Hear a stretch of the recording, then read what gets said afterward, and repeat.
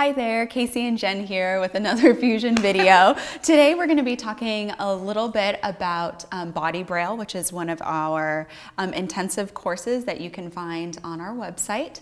But what we're talking about is seeing the body on the mat and how it moves in space. And a great thing about actually doing mat work is you have this nice parameter in which to see the body move and to see some alignments. And so side body work is really important for your clients to have a sense of where they are at in space, not only when they're on their back or their belly, but on the side.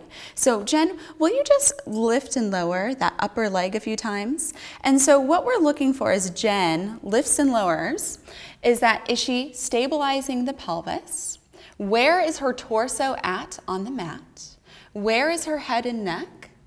And as you see, as she lifts the leg, can you keep it here for a moment? All of the energy is just shifting down and kind of hanging out in this part of her body. And now she's going to do all sorts of fun leveraging things through her head and her neck to try to support this leg. And if you bring their arm up underneath your head like Jen is showing, there is an immense amount of tension and misalignment in the spine. It's really this crooked sideways snake looking thing. So let's go from here.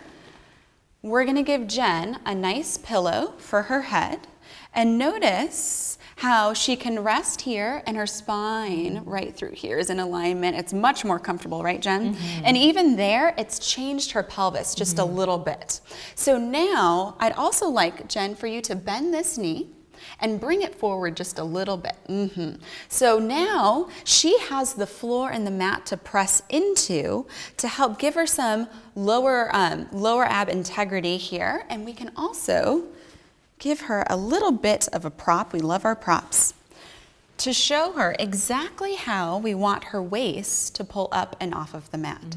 So with your head heavy, Jen, your shoulders wide, I want you to feel like you're trying to gather that towel up and into the body. Oh, beautiful. And notice how her hip and her pelvis already adjusted.